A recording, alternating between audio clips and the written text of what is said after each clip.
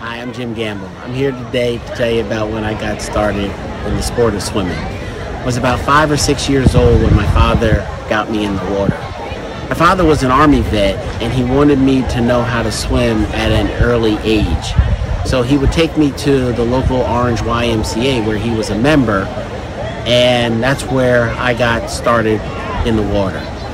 A local swim coach there saw how well I was doing in the water, and he approached my father and wanted to know if I wanted to join the swim team, which I was excited to do. And by the time I was 8 years old, I was competing and got my first medal. I continued to swim from the ages of 8 to 12 at the Orange YMCA where my father was a member. My mother remarried and we moved to Livingston when I was 12 years old.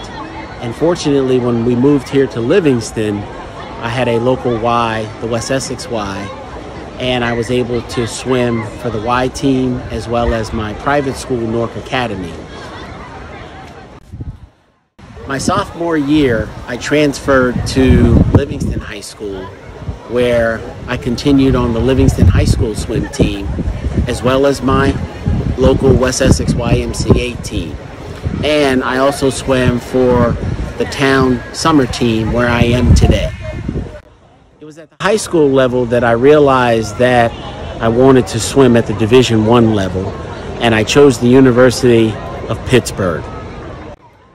In 1980, my freshman year at the University of Pittsburgh, I wanted to go there and be a freestyler. But unfortunately, there were much faster freestylers at the time, so I chose my second stroke, which was the breaststroke, where I swam all 4 years, the 100 breaststroke, the 200 breaststroke, and yes, my third event was the 200 IM.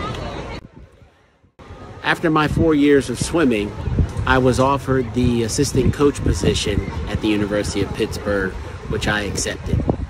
I continue to swim several times a week to this day, and I'm almost 58 years old. And I hope that my story inspires others to continue their swimming journey.